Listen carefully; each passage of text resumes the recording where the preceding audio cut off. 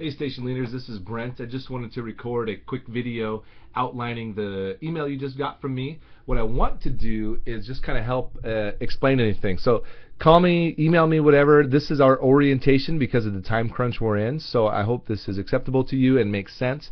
So I'm just going to talk through it. So you can read along on your email or you can just listen to this. But please read the email because it has more details of what I'm going to cover here. So first off, thank you to responding to our Backyard Blast. This is our take on Vacation Bible School. It's going to be an awesome week. The kids are going to love it. They're going to love you. And I really believe that they're going to have an encounter with God this week. So be praying for lives to be changed, for relationships with Christ to be deepened, and just for the kids to have fun. You know, the more fun they have in church, the better off we are and the better off their faith is long term. So expectations, as soon as we get here, be excited to spend time with the kids. You really set the tone for each of the stations that the kids are going to be visiting. And please be flexible. This is our first time doing this in a long time. I'm sure there are lots of things that are going to have been overlooked. Things are going to not go according to plan. Just flow with it.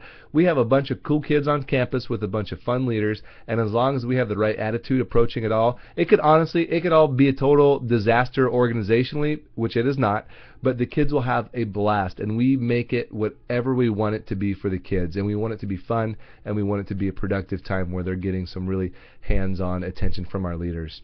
There's a few terms you should know. The crews are our grade groups that are going to be rotating to your station. So each crew has a crew leader that is the one person in charge, and then there are crew helpers. They are serving the crew leader to make sure that everything is looked after. So identify the crew leader because they will be the most influential one in that group, hopefully, and they can help you distribute responsibilities, chores, things like that to the crews. So they should be broken up into kind of mini crews.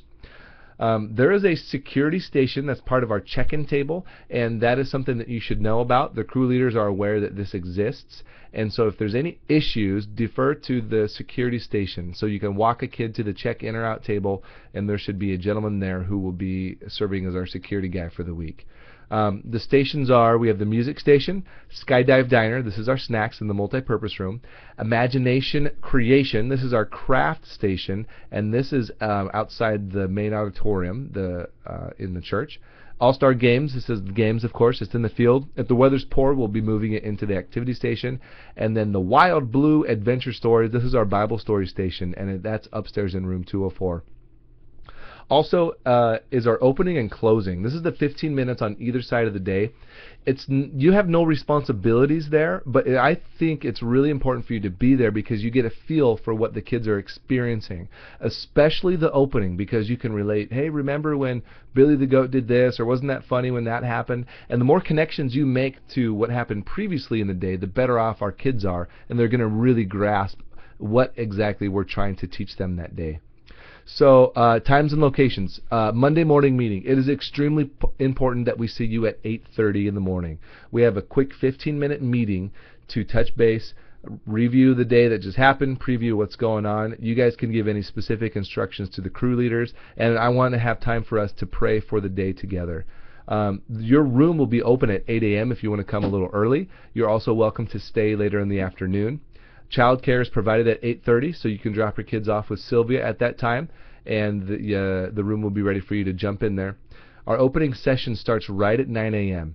I know you have a lot to do between that 8:30 and 8:30 time, so if you can be in the room at 9 a.m., get a feel for the day, that's going to be great. And as soon as we're done, you can split right to your room, and the groups will be right behind you.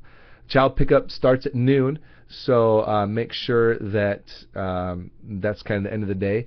The last station, it's important that they get back at 11:45. So the crew leaders are responsible for keeping time, but you also set the pace for it. There's two things that often go wrong with our stations. One is they end way early, and then the kids have nothing to do and are running around crazy, so manage your time there. And the second thing is that they go late, and that we have this chain reaction, this backup, and that's also bad. So you'll get a feel for it after the first day or two, so by Friday you'll have it down, but make sure you're kind of managing your time well and keep an eye on the clock. Dismiss them with 5 minutes to get to their next group. That should be a general rule of thumb that works really well. So your duties include, 1, being here for our daily meeting at 8:30, being a part of our opening at 9 o'clock, the opening service, 3, to receive the crews at your station. Make sure that you're ready for them to come. There's not a lot of time in between, so maybe the last part of each crew could be helping you clean up and prepare for the next one. Put them to work. I mean, just work them. That's what they're there for. They're going to love it. 4, make sure to adjust per age. The content for each station is pretty universal, but if you have a bunch of younger kids or older kids, you might find it a lot more helpful for you to make some minor adjustments. The language you use, the pace you use, the things that you do. You know, you may be able to do some more advanced stuff with the older kids that you wouldn't try with the younger kids in a game or music station. And there may be some things that go over awesome with the younger kids that you're going to have to do differently with the older kids. So you just kind of have to play that by ear.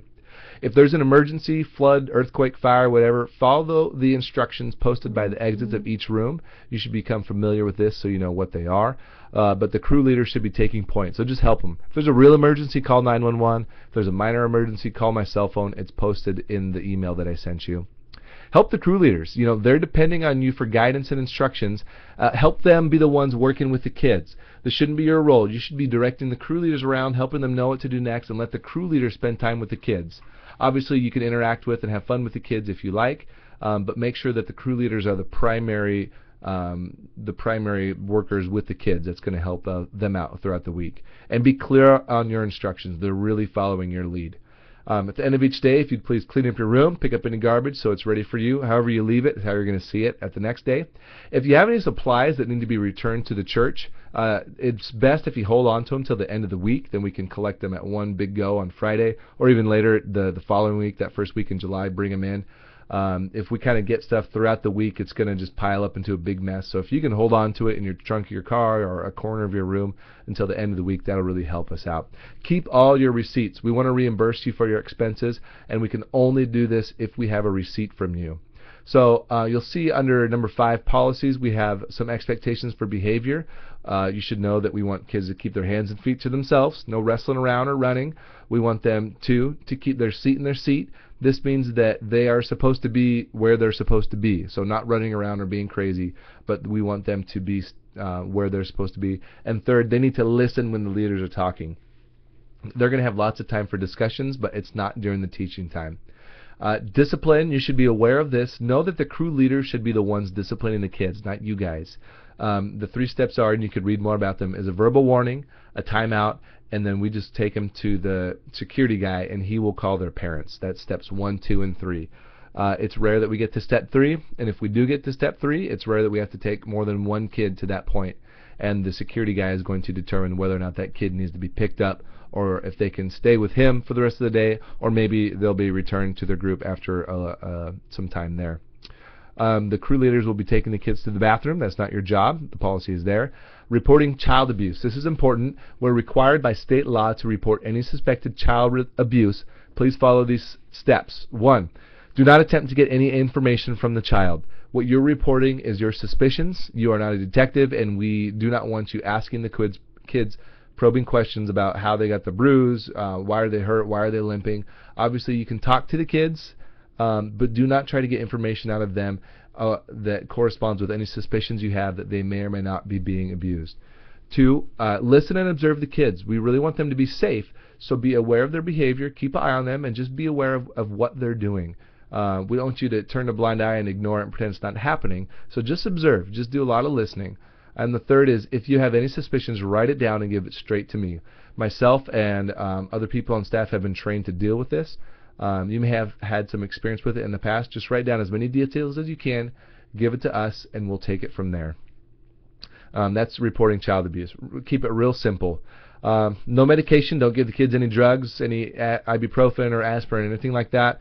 If there's any injuries, any minor injuries, could be handed to our security desk. Any real blood or something like that, if it's really gross, call us. We'll come to you. If they can just put a paper towel on it, it's good. The kids are playing. They are having fun. They are going to fall down and they are going to get hurt, and that's all part of the fun. But we don't want any serious injuries, so make sure to keep the energy level at an appropriate level. And 2, we don't want to have a bunch of kids pretending they're hurt when they're really not. Just give them a wet paper towel, tell them they're awesome, and then they'll most likely forget about it in the next few seconds. My contact information is in the email. Call me if you have any questions. And also, just one last reminder, 8:30 in the morning, I will see you on Monday. It's going to be a blast. Be praying for us. I'm super excited for our first backyard blast here at Evergreen.